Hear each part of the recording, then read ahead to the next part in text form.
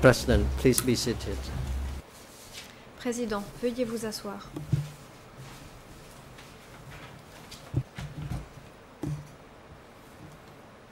The court is now back in session. Reprise de l'audience. Before I give the floor to the International Deputy Co-Prosecutor, I would like to give an oral ruling concerning the request of the defense Nguyen Chia this morning. The Chamber grants the Nguyen Chia defense request to reschedule the comments in response to the key document presentation hearings currently scheduled for Wednesday 29th of April to Thursday 30th of April. The Chamber confirms that the time allocation for each party remains the same. No additional time will be granted, and the parties will have the opportunity to make any further replies during the closing statements. Formuler des rapports plus développé pendant les déclarations Now finales. I give the floor to the International Deputy Co-Prosecutor to resume the presentation on key documents. You may now proceed. Son exposé sur les documents clés. Thank you, Mr. President. I'm now going to present a few documents that relate to people who were arrested for complaining about the lack of sufficient food, for stealing food to eat, or for complaining about difficult work conditions in Tram. Kraing Notebook E3/4095, E3/4095, ERN Khmer 00271-123, French 00721-260-261, English 00747-287. Records the presence of a 60-year-old man named Yang Kai. He had 8 children, born in Trapeang Tom Chung commune, and he had been arrested and sent to Kraing because he said he sympathized with the previous regime, and, I quote, he said the following, quote, "For daily food, it's like we're slaves. We eat only porridge once a day, even without prahok and salt. We have no strength to work." End of quote. And the prison notebook, Your Honors, also records how this 60-year-old man was interrogated with hot methods to dig up his network, but he refused to confess. E3/2447, E3/2447 at Khmer 00270-733 34, English 00355-474, French 00632-162. This is a report from Les Beaux commune dated the 4th of September 1977, identifying a youth who complained about not having sufficient food. This youth is reported as saying, quote, he had neither sufficient rice nor cassava to eat. He complained that in the old society, one could eat whenever you wanted, but now it is impossible to eat anything. It also was reported that he said, quote, at present he does not want to be alive, it is better to die. moment-là, il ne voulait pas vivre And this dans le temps report présent, il from ne Les Beaux Communes préférait pas vivre, il concludes, aurait préféré P.S. This person is a Yuan. Le rapport de And la at the end commune of de this Lebo report, conclut également, there is a PS, handwritten cette personne annotation est un from Yuan. District Chief À la fin Kit, du rapport, il y a une annotation written manuscrite 2 days de la later part on du the 6th of chef du September, district, Kit, qui a été in which écrit Kit le 6 instructs septembre. Kraing 2 Tachan jours Prison après Chief la rédaction on du rapport, Kit to conduct a instruit thorough Anne, le chef de la interrogation prison of de the Kraing youth Tachan, de conduire because, un interrogatoire I quote, avec he is an minutie organized de string ce jeune of the parce qu'il CIA. est, je End cite, of il quote. fait partie d'une filière de commandement de la CIA. E3 2453. Next document is Le document suivant est le document E3, la rubrique E3/2453. 2453. Khmer ERN 00 ERN en clair, 270 00 27 780 07 80 through 781. English 00388 en anglais 583. 00 38 85 French 83 en français 00611 61 773. 73. This is a report from Nang Ce document est un Commune rapport to the de District la Party commune de dated Nang the 6th of October au parti du 1977, district daté du 6 and it octobre reports 4 women, 1977. Ce rapport 2 of whom were compte wives de of 4 soldiers, femmes, dont 2 sont one des whose femmes de husband was soldats. in Yun territory, L'une and the dont other le mari whose se husband trouvait en had been territoire smashed. Yuan et l'autre dont le mari a été The écrasé. reason these 4 women were reported La raison pour is because they laquelle said the ces following. femmes ont été dénoncées Quote, sont les suivantes. C'est parce qu'elles auraient dit la chose All suivante. 4 of them said, Les 4 just auraient bragging dit and announcing that socialism is se plentiful, vanter lacking in et nothing. déclarer que le It is socialisme very est plentiful, abondant et qu'il ne not a manque de thing rien. to eat can be seen. C'est Eating gruel morning and c'est evening. très opulent. Cependant, on n'avait What rien à kind of manger. revolution Ne manger que is de la this bouillie thing de of riz le theirs? matin comme le soir. Nothing can be On ne mangeait found que de to la bouillie eat. de riz. On n'avait pas d'autre chose à It's manger. not like it was in the Comme old du temps society. de l'ancien régime. The old society was very happy. Sous l'ancien régime, c'était If you vraiment wanted bien. to eat noodles or Vous eat pouvez bread, manger des there was nouilles. plenty. It was Si vous not voulez like manger du this riz, il y en avait toujours so-called en abondance. revolution Ce n'est of pas theirs. comme l'espèce de régime révolutionnaire là. They also said that the old Elles ont society également dit was que happy. l'ancienne société était There were une plays société heureuse. and Il y avait movies des and Chinese shows to go pièces de watch. théâtre, It des was not films quiet et également like this des revolution shows, of des theirs. spectacles End of chinois. quote. Ce n'était pas le calme plat comme société. And Your de Honors, révolution. briefly, citation. Kraing Tachan Notebook E3 4083, E3/4083 Dernier document est le carnet at Khmer E3, 000 RN en Khmer 68036, English en anglais 00323 976, French en français 00778 877.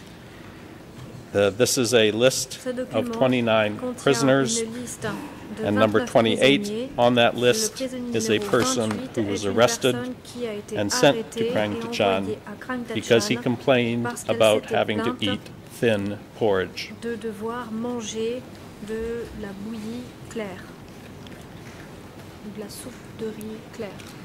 Your Honors, the next group of documents I would like to present Mesdames et messieurs les juges, concerns le people document who were suivant arrested que je for souhaite trying présenter to escape concerne des personnes or qui ont flee their essayé cooperative de or work fuir ou unit, de s'échapper de l'unité de travail people ou de who la tried to coopérative. escape Il s'agit from de democratic personnes Kampuchea qui ont essayé and make it également de across fuir the le border Kampuchea to démocratique Thailand et de or franchir Vietnam, la frontière and vers le people Vietnam ou la who Thaïlande. moved around Il s'agit too également de freely. personnes qui circulaient Kraing par Tachan trop Prisoner librement. List Notebook E3 Il s'agit du document 4083 at the same ERN pages I just mentioned, Khmer 000 68036, English 00323 973 through 976, French 00778 875 through 77 is the same list of 29 prisoners. The first 20 of those 29 prisoners are described as a network of 20 traders whose offense consisted of, I quote, planning to escape to Yuen, Vietnam, and Siem, Thailand.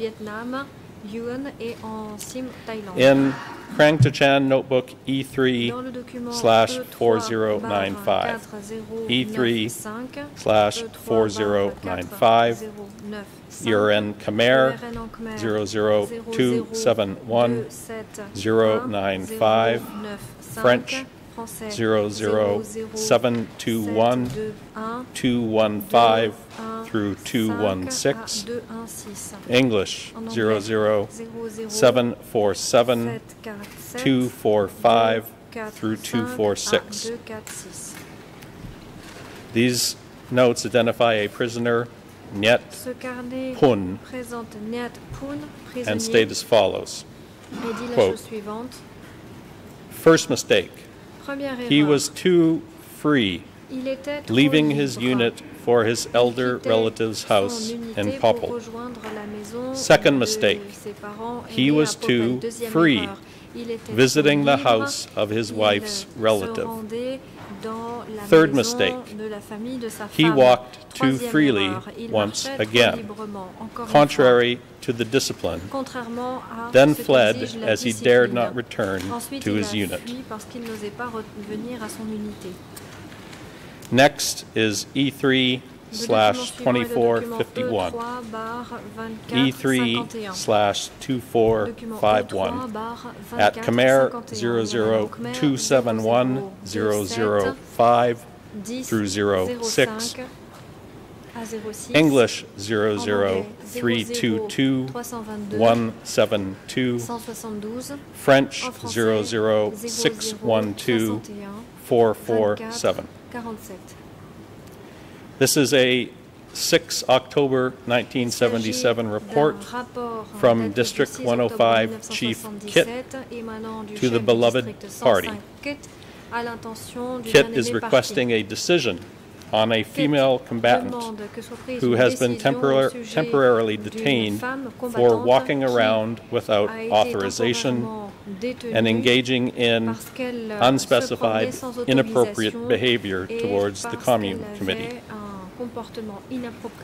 Kit's report received the following handwritten response from Sector 13 Secretary Proc. Quote, this female comrade must be an enemy.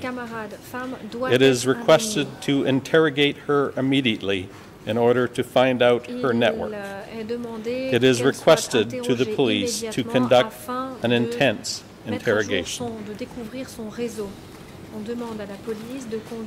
Your Honors, next E3/4164, E3/4164, a document I've mentioned earlier today, a Kraing to Chan prisoner list titled Brief Biographies of Prisoners.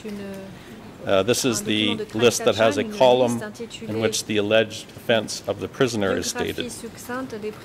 And for the first prisoner on this list, this is the entire reason that is stated as to why he was imprisoned at Kraing to Chan. Quote, this person was free-spirited and overjoyed, failing to respect organizational discipline. End of quote. And a Kraing to Chan execution list reflects that people were executed for minor offenses like this. E3/4145, E3/4145, ERNs Khmer 000-68737, English 00762-845 through 46, French 00761-101 through 102. This is a partial part of a list of 37 prisoners, including various information on them. An annotation on this list, that is, the annotation is dated the 22nd of May 1977, states a total of 37 people, both young and old, whose names contained in this list have been purged. Your Honors, number 35 on this execution list is a prisoner named Hum Chun, a 37-year-old from Kraing district. This person had been reported to Ankara on the 5th of May 1977, about 2 weeks before his execution. And we see that report in document E3/2048, E3/2048, Khmer 000-79095, English 00276, 566 through 567, French 00611-664. And that report on the 5th of May 1977 stated that Him Chun was a former merchant, the owner of a rice mill, who had left Popple commune to travel to see his grandmother without a travel letter, and had been arrested by the Lebo sub-district militia. And as I mentioned, prisoner list E34145 records that this person, Him Chun, was executed at Kraing 2 weeks later on the 22nd of May 1977, 2 weeks after he was arrested for traveling without an authorization letter.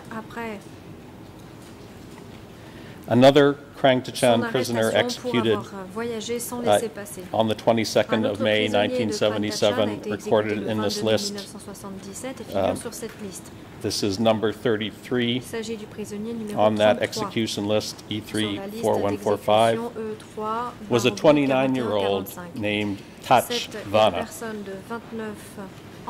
And Your Honors, Mr. Tach Vana was one of the Khmer Krom who were included in the list of Kampuchea Krom people from Trapeang Tom Chung commune, dated the 4th of May 1977, that my colleague presented to you earlier today, which is document E3/2281.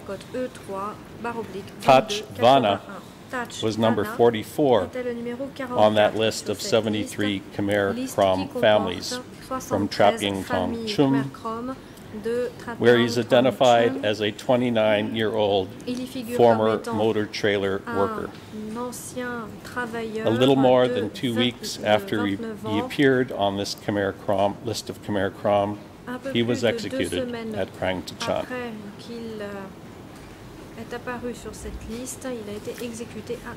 The next subject,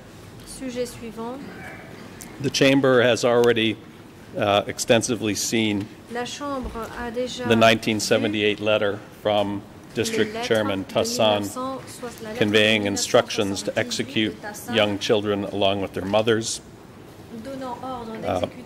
So let me now, I will not go back to that, but I would like to now present just a couple of examples of additional documents reflecting the arrest and imprisonment of both the very young and the very elderly in Tram district. D157.36, D157.36 contains two reports from Angroka Prison Chief Meng to Ankara, dated the 23rd and 24th of March 1977, regarding the arrest, interrogation, and confession of a 10-year-old boy named Ra. The alleged offense of this 10-year-old was being part of a group that tried to flee. And in response to the reports from Meng on the 28th of March 1977, Then District Chief Kit Le 28 mars directed Kraing Tachan Chief 1977, On le to chef de interrogate district this spy Kit in a detail. demandé au chef de Kraing Tachan In Kraing d'interroger Tachan cet Notebook espion en détail. Dans le E3/4095 carnet de Kraing Tachan, at Khmer document E3 00271 129 French 00721 268 English 00747 295. That notebook records the interrogation of a 13-year-old prisoner, Kraing, whose parents had died and who had been arrested because he fled in search of his siblings.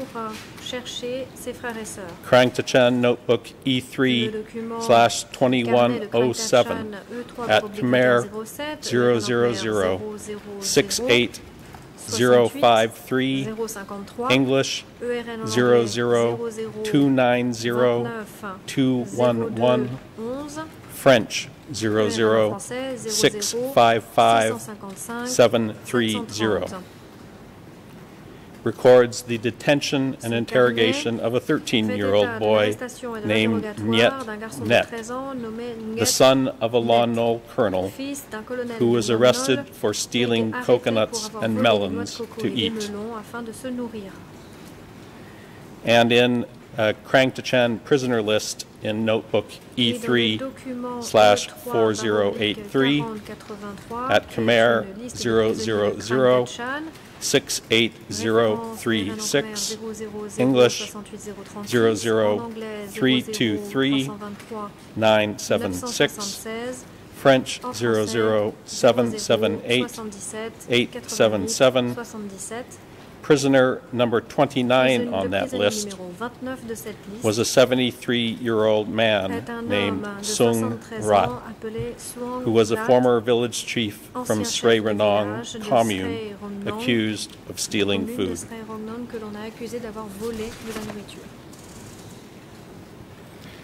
Let me quickly touch on a few documents relating to the treatment of Buddhists in Tram district. Document D157.69, D157.69 is a 31 August 1977 report from Office K 105, which was the district military office, to Angkar, reporting the decision to arrest a man named Pum Un and to send him to Bang Meng's place in Ang Roka. The reason for his arrest was that he said the following, quote, Angkar says that it demolishes only the capitalists and soldiers. However, at the moment, there is no Buddhism, monks, schools, teachers, or markets. It might be better if Angkar allows Buddhism, monks, schools, and teachers to exist. End of quote. Notebook E3/4095 at Khmer 00271 131, French 00721 270 through 271, English 00747 297 through 298, identifies two prisoners, Kim Nil and Sum Soret, who had been arrested and sent to Kraing Tachan for joining the Khmer Sar Party for Religious Liberation.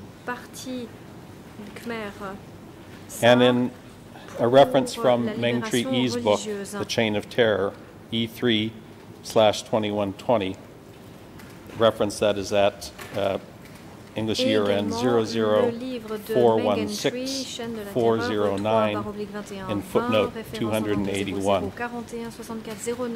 At this spot of his book, Meng Tri Yi references an interview he did with a younger sister of Tamak, that younger sister of Tamok told him,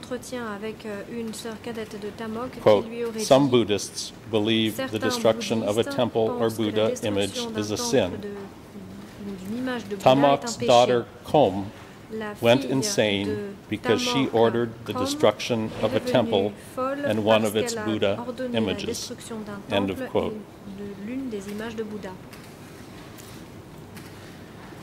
I'm now going to turn to my final subject, which deals with authority procedures for arrests, interrogations, and executions. And in Henri Lucard's report on Tram District, Section 4 of that report, this is document D, document presented earlier by my colleague, D313/1.2.16, ERN references Khmer 00739-070, English 00217-718, and French 00743-775-76. Henri Lucard wrote the following. Henri Lucard écrit, quote, "What is certain is that the theory of revenge killings against the new people is documented neither by the archival material nor by the numerous witnesses. Killings in democratic Kampuchea were centrally planned, and the entire Khmer Rouge bureaucracy being involved in the purification of Khmer society. As in similar regimes, the Nazi or the Stalinist varieties, bureaucrats and executioners had completely surrendered their free will to the party. They considered they were merely obeying orders and therefore could not be held responsible. Local cadres were essentially collecting information and exchanging it, making arrests, interrogating, sending on captives. The accused was submitted to first an interrogation session or sessions locally, after which these reports were written. Then he was sent to the upper echelon." End of quote. And Your Honors, I would now like to play a couple of clips from a video that is in evidence called Deacon of Death. It is video E3/3126R, E3/3126R. This film portrays the search for a Khmer Rouge perpetrator named Karobi by a female new person, Sok Chia, who had lived in Tapem Commune, Tram District, during the Khmer Rouge regime, and whose family members had been killed there. The perpetrator that she looks for in this film, Karobi, was the security chief of Tapem Commune, has been identified by a number of interviews in the case file, including a deceased witness, Sok Sim, who was a member of the Tapem Commune Committee that reference E3/55, E3/5519 at answer 5. Karobi has also been identified by Kao Chandera, a trial witness, as one of the cadres who arrested him. And in the first clip that I would like to play, and for the AV booth, it is the clip that is number 2. This clip is from 48 minutes and 12 seconds through to 49 minutes and 12 seconds of the video. In this part of the film, Sok Chia comes to Wat Champa, a site in Tapem that we have heard testimony about in this trial, and describes what she observed there during the Khmer Rouge regime, and you also see Wat Champa. So if the video booth could please play clip number 2.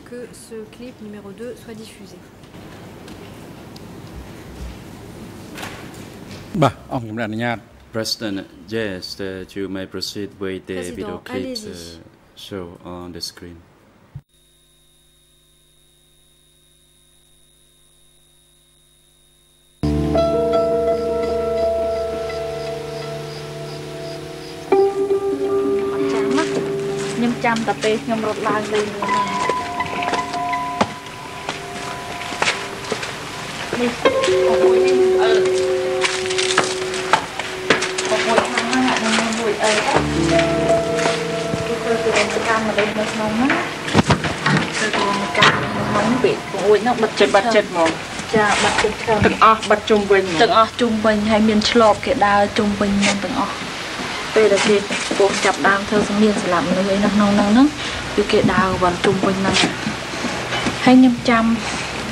nhâm chăm con chlo mà nè về đào chung quanh nâng là về đào dân tới sạp kia nhâm nhâm lưới so sẽ lấy mà nó sẽ nên ôi nhâm có lùi mơ tam và hàng kia chứ ôi nó ăn bà kìa tì hay nhé dương mơ khơi là tam bằng ôi nâng tí chứ hay nhé mơ khơi nhé.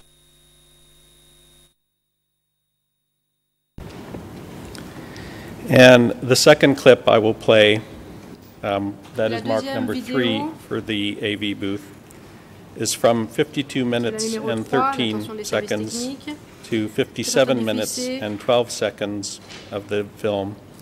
And what you will see here is a confrontation or meeting between this survivor, Sokchia, and the former Tapem security chief, Takharobi, that takes place inside Wat Champa. If the AV booth may now play, with your leave, clip number 3.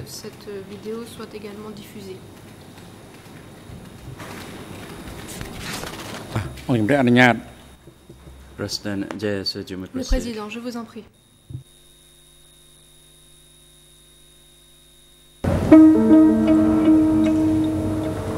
Mà đôi chỉ tức sôi để phải lạc chai phải lạc tiền lắm, nhưng mà do tức sôi mà liếm ở chỉ là tức sôi mà chết lúc ra là do tức ốp mà liếm mang bắt ở chết sôi nè, rồi dương tức ấy sát na sầm đai thật rồi dương tròn cảm tròn pi to nên tiến cứ ăn miên tim bùng phật nơi tam cặp sầm lạp kia ăn miên tim phật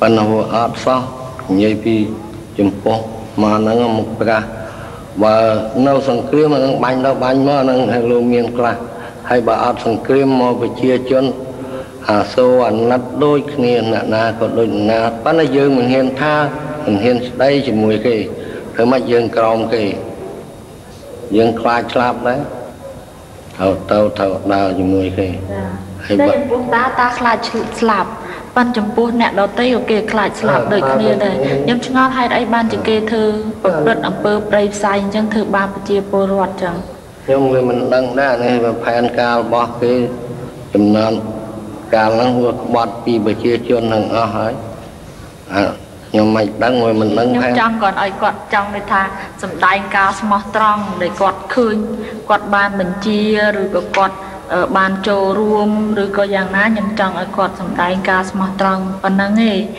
đôi ta chân non nóng dương về miền trăng men hay miền sầm lạp mà lúc ấy trăng men hay kê lợm bấy cục nghe thật tá miền phật xẻ thà xì thà đâu phật mùi mặt nước tiệt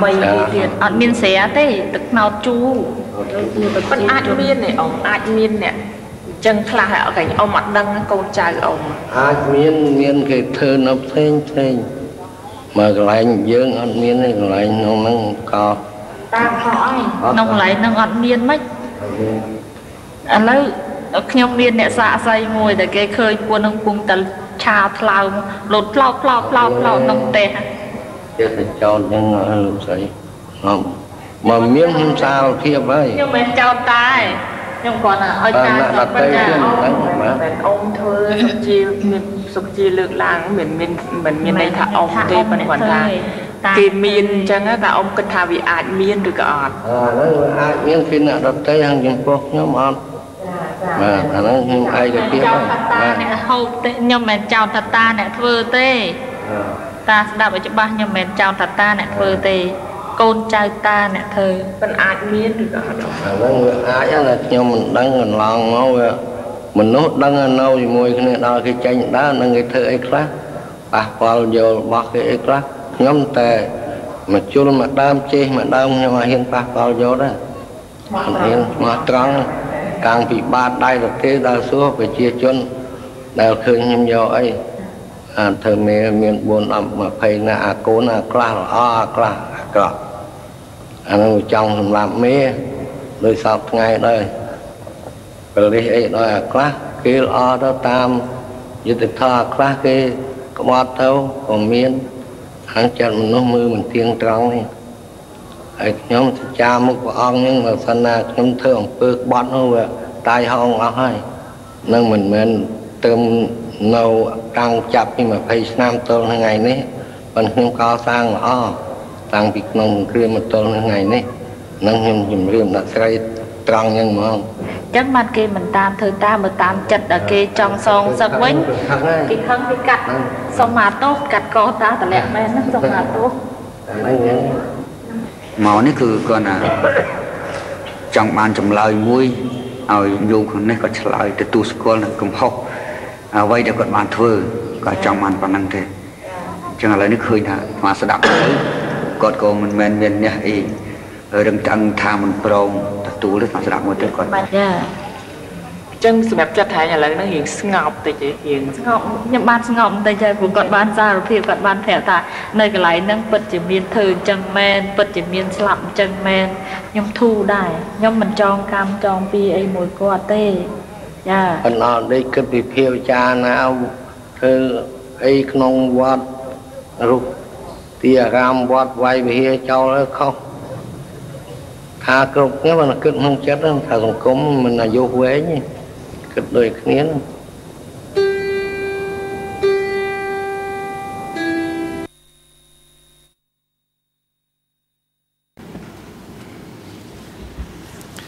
Your Honors, in my remaining time, I'll present just a few additional documents that show the systematic procedure by which people were arrested, interrogated, and executed in Tram. I wish to quickly note a few documents that reference and demonstrate the knowledge and systematic use of torture in interrogating prisoners. I've already made reference to a couple of those today. Notebooks that make references to hot and cold methods of interrogation. An additional document reflecting the use of violence during interrogations is Kraing Notebook E3 4095 at Khmer 00271 French 00721-251-52 and English 00747-279. In relation to a Khmer Krom prisoner named Tach Uk. The document records that this prisoner was beaten during the interrogation but did not confess. The following are documents that show that commune and district chiefs in Tram also had knowledge of these methods of interrogation and the authority to use them. Document E3/2447. E3/2447 at Khmer 00270-731 through 732. English 00355-473. French 00632-161. is a 23rd May 1976 report from Ang Tasam Commune Chief Cham to the district chief regarding First Lieutenant King Hin, who is described in the report as a hooligan soldier with syphilis. The relevant reference from this report is near the very end, where Commune Chief Cham reports the following, quote, "We had the militia bring him in for interrogation by using cold methods, and he refused to say anything at all. So I would like to request you to try to question him, because the wife of this person is in the transplanting unit and has instigated verbally that the district Ankar is lenient and the people can go anywhere they want to." Document E3/4126, E3/4126 at Khmer 00270-931-32, English 00366-714, French 00632-501-02. This is a report from Kraing Chief On, dated the 26th of December 1977, describing the interrogation of a female prisoner. I quote, "When our comrade in the army interrogated her, she kept crying, and her face became black, which was her pretense. Therefore, according to my examination, only with hot interrogation would she confess. Within the army workplace at Ang Tasam, there are no confidential places to conduct interrogation at ease. Therefore, it is submitted to the party for information. Whatever the party decides, I look forward to executing the decision." End of quote. And report E3/2445, E3/2445 at English 00363-653, Khmer 00270-984, and French 00612-444. This document states, in regards to the confession of Mung Sun, a prisoner who had been arrested on the 16th of September 1977, quote, "We have conducted some cold and hot methods of interrogation against Mung Sun. He confessed that they had been appointed by Ah Pung since November 1976. End of quote. Your Honors, there are also documents showing how Kraing Tachang confessions were used as the basis for further arrests of persons who were implicated in those confessions. I will give you just one quick example, which is E3/2012, E3/2012 at Khmer 000-82726, English 00276-595, and French 00797-685. This is a 11 July 1977 report from Prison Chief On the confession of prisoner Sin Young. You will find in this one handwritten annotation in the upper left margin which states "to be smashed."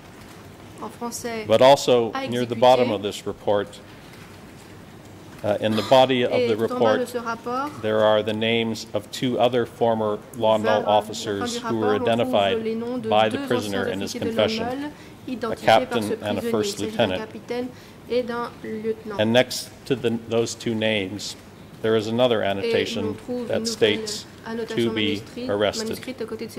And so the process continued.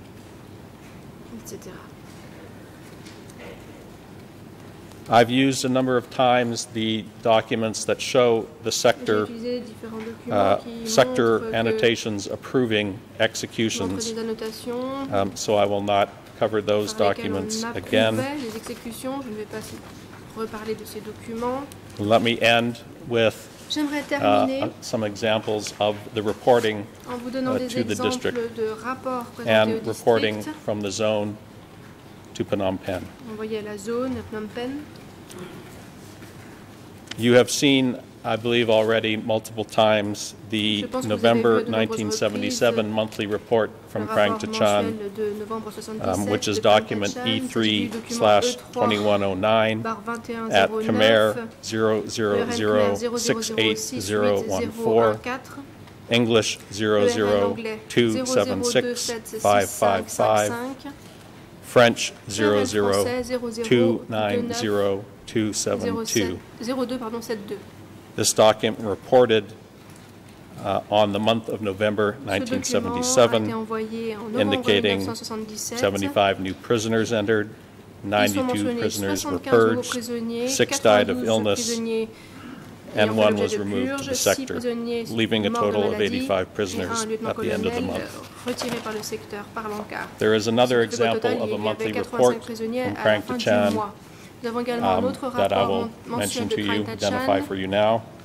It is for the month of July 1977 in E3/4085, E3/4085 at Khmer 000-68017, English 00276-558, and French 00850-346.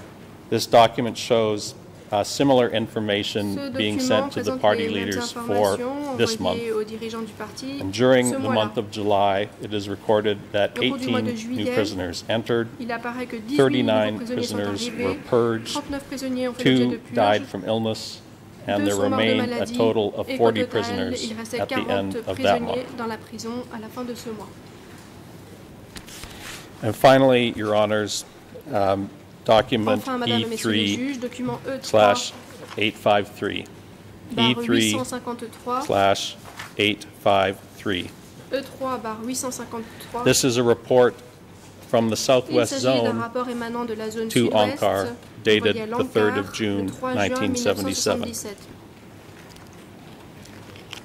This report follows the structure of other zone reports to the center that are in evidence before you, starting with the report on the defense or enemy situation, followed by economics, meaning rice production, building of dams and canals, and concluding with the report on the livelihood of the people.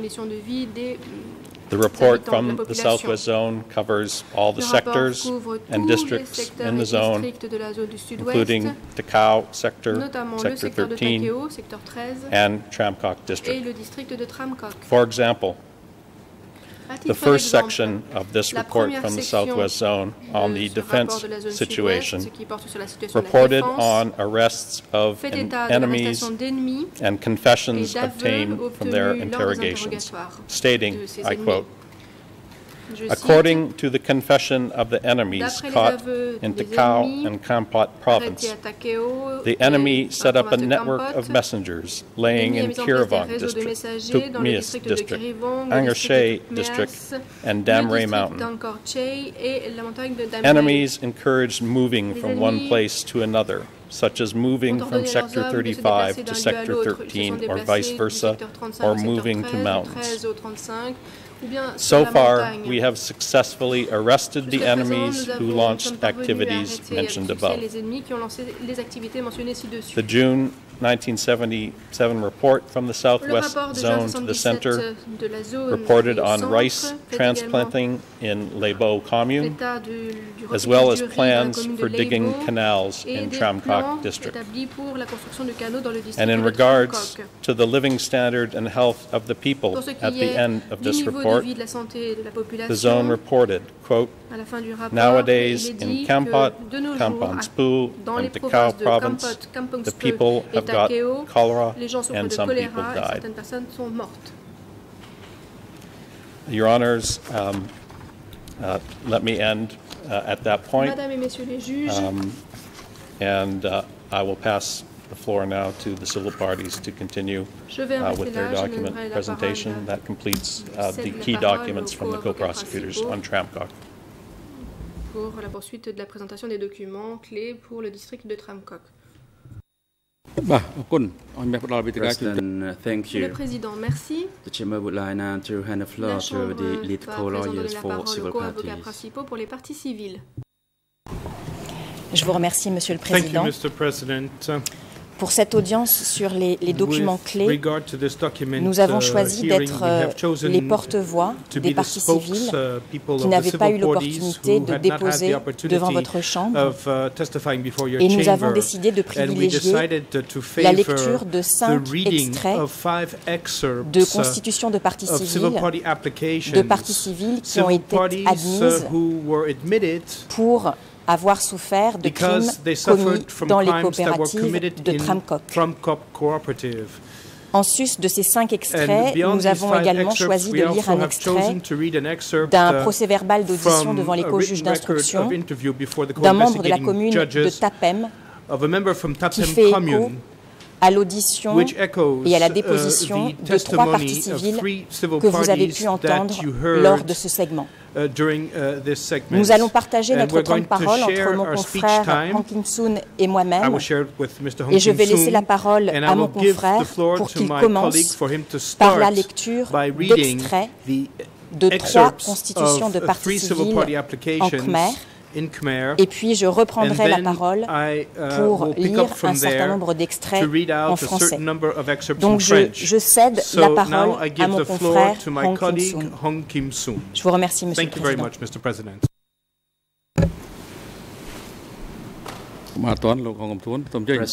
Council Hong Kim-soon, please hold on, and Defense Counsel Copper, you have the floor. Thank you, Mr. President. Merci, Monsieur le Président. We do not object quite yet, but we seek guidance as to, I suppose, the nature of this document hearing.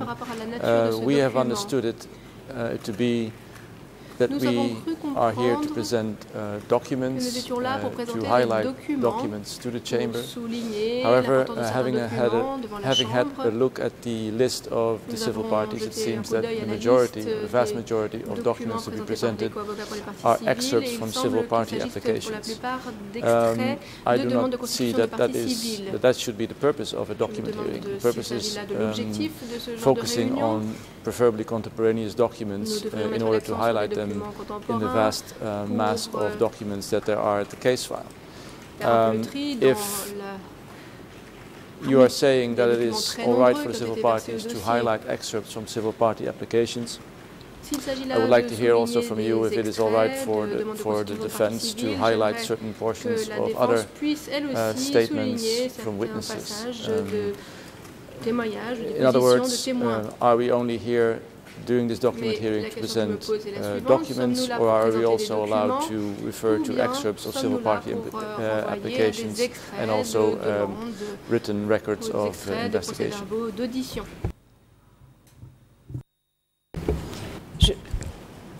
Je souhaiterais répondre, Monsieur le Président. Il me semble qu'il était clair, en voyant la pratique antérieure de la Chambre, qu'il nous était permis de présenter des constitutions de parties civiles. Je rappelle à notre confrère que les constitutions de parties civiles sont des documents, qu'il s'agit de documents écrits qui font partie du dossier et que nous avons dès lors pleine latitude pour présenter ces documents lors de cette audience. Nous n'avons à aucun moment reçu la moindre instruction de la Chambre qui pourrait nous laisser penser qu'il n'était désormais plus possible de présenter les documents que nous avons eu l'habitude de présenter lors du dernier procès. Il est absolument fondamental pour nous que nous puissions présenter ces documents. La Chambre a eu l'occasion de se prononcer sur leur valeur probante. Ils font partie du dossier, c'est indéniable. Je ne vois dès lors pas quel est le fondement de l'objection soulevée par notre confrère aujourd'hui. Je vous demande simplement, Monsieur le Président, de nous permettre de faire ce que nous avons fait de manière récurrente lors du dernier procès et de présenter les documents qui nous paraissent les plus pertinents pour ce segment. Relevant for this segment.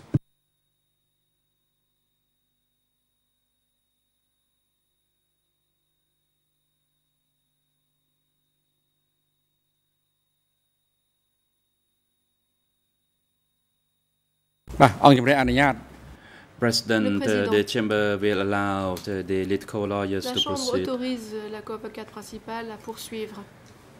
That is to provide extracts from the certain civil party applications which they consider are deemed irrelevant to the portions of the key document presentation proceedings. Do you have the floor? De ce procès, vous avez la parole. Thank you, Mr. President. Good afternoon, Mr. President, to your honors, Bonjour, and everyone in and around the courtroom. I am Hong Kong Soon, Je m'appelle Hong Kong Soon. a civil party Je suis lawyer, and I'd like to read in Khmer extracts of civil party applications de demandes de constitution de partie civile. which are part of the current case file. Ces documents ont été versés au dossier. First, I'd like to provide you extracts from a civil party application of Chung Paul, which is document E3/6143. And the extract that I read in Khmer is on EN 0055 2296 to 98. And in English, 0107 6692 to 93. And following is the extract. My name is Ms. Chung Paul, currently living in Kmal Tumnuk village, Samkat Bang Tumpun, Khan Min Chai, Phnom Penh. Before 1975, my husband was a loyal soldier working in the telecommunication unit, that is installing a phone line. I was a housewife taking care of our daughter and son. On 17 April 1975, I and my family, along with other people, were forced out of the city by the black-clad Khmerus, who were carrying AK-47 and shooting at rampage while ordering us to leave the city by claiming that they needed to sweep clean the city for 1 or 2 days before they could let us return. I and my family left for my husband's birthplace in Tram district, Trapeang, Renip village, Takai province. 2 nights after we arrived there, we were not given any work to do. They gave us 3 cans of rice as food ration for our family.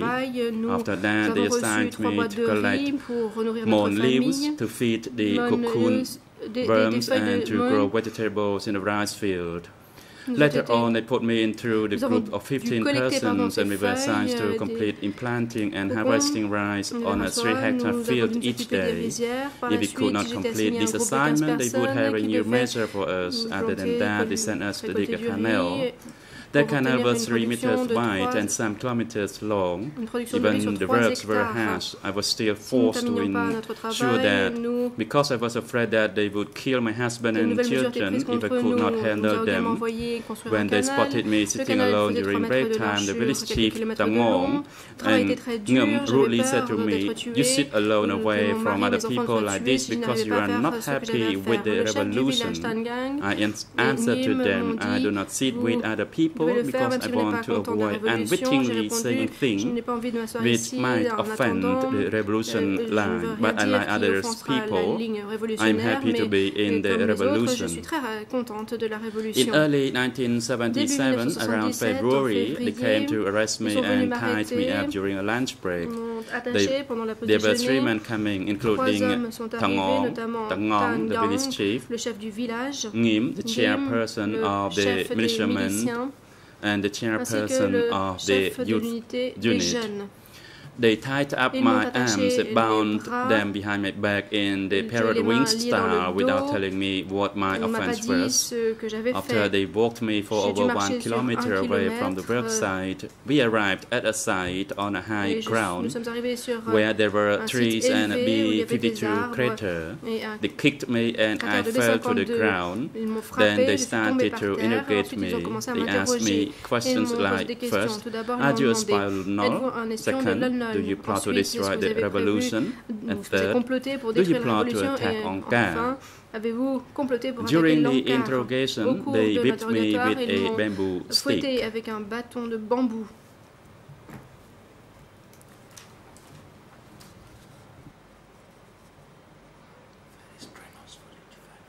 I told them that I was not a spy.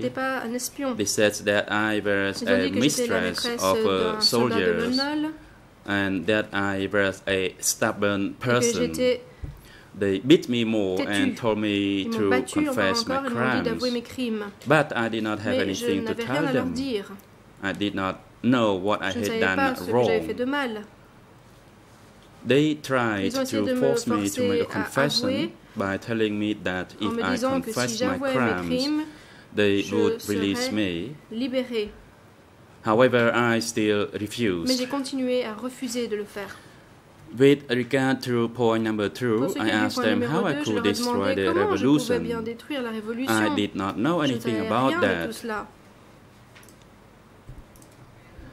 They claimed that when Angkar gave me a skirt, I did not wear it. But I used the material to make a bolster and a pillow instead. I told them that they could go to check about this claim further at my place. I had not done anything like what they claimed. Ngim then jumped on me, punching and kicking me on my chest. I fell back down to the ground. Blood was coming out from my mouth. My tongue was shrinking down to my throat. With regard to point number 3, I asked them how I could attack Angkar when I did not even know, did not have anything with me. They said that I told the people that Angkar did not give palm juice to people to drink, but Angkar gave it to its own wife and children only. I told them that no one living under the revolution dared say things like this. They said that I was bullheaded because I was a mistress of soldiers. During the time they were torturing me, there was an elderly man named Wung who was collecting rattan in the area nearby for making baskets. Saw this event. When they spotted that elderly man, they arrested him and beat him to death because they accused him of being a spy. At that time, there was a child who was in his teens, coming on a bicycle to meet them. Shortly after that, they said to me, "You're lucky that Angkar had decided to release you. Angkar just wants to re-educate and release you because we cannot find force to repress you." But they warned me when you return home, if you tell this story to your husband or children or other people to demoralize them, we will kill you immediately. After that, they sent me to work in the gathering unit, which consisted of widows whose husbands had been killed. Then they assigned me to clergyman excrement and termite hill to make them into fertilizer. After mixing and converting them into fertilizer, I dried them up and stored them in storage. Even the smell from these things were so bad, I bit my lips and strove to enjoy it. Later on, they ordered me to go to dig a canal at a place far away from the village where I stayed until the time the Vietnamese and the front troops came to liberate us. At that time, I was sick, and hearing that they were preparing the Khmer noodle mixed with poison for the 17 April people to eat. However, the Vietnamese troops arrived to save us on time before I and other people could eat the noodle.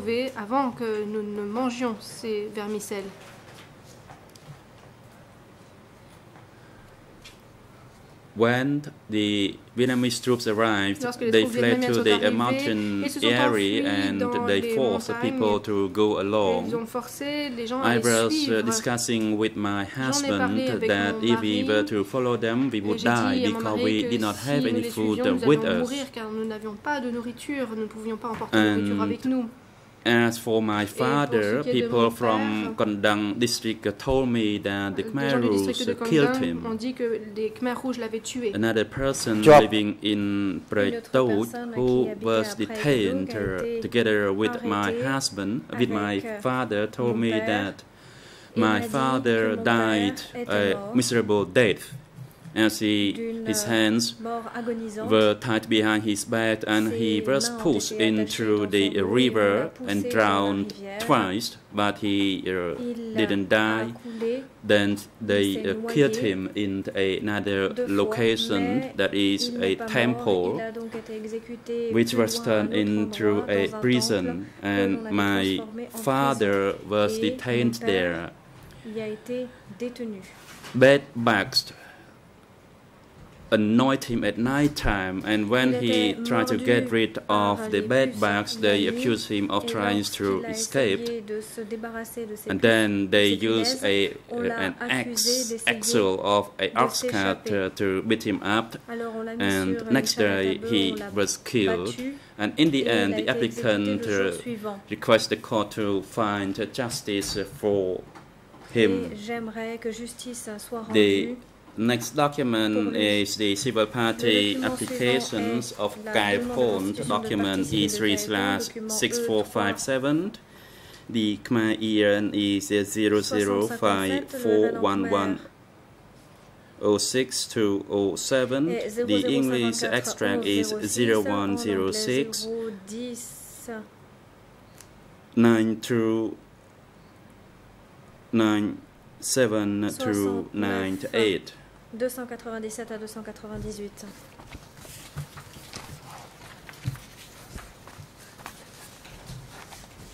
In the application, dans la demande de constitution de partie the applicant says that on the 17th April 1975, the Khmer Rouge evacuated the family to Tram village Tram commune, and during the Khmer Rouge, family members were killed by the Khmer Rouge people. Could he died from torture and starvation, and Kut Hum died from torture and starvation as well. The narrative is rather brief on the application. whose extract is read as follows. On 17 April 1975, the Khmer Rouge evacuated my family and me to live in Tram village, Tram commune, Tram district, Kraing province. And when we arrived there, my family and I became the new people. Then the old people ordered me to carry cow dung, build dikes, dig canals, farm rice, uproot and transplant rice seedlings. Then the Khmer Rouge gave me and the new people rice porridge to eat with morning glory.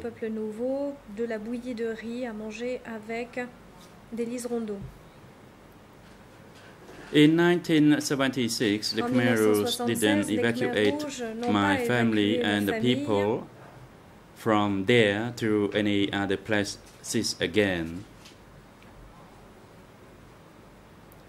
They ordered us to live at the same place in Tram village, Tram commune, Tram district, Kraing province. As for food, we still had rice porridge with morning glory. And some killings took place there. During the time, my husband was taken to be killed by the Khmer Rouge, who used an excuse that they were bringing him to farm rice. Since then, I have not heard anything from him.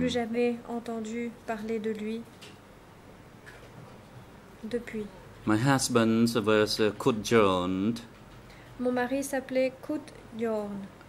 He was 47 years old and he was a farmer. Il était agriculteur.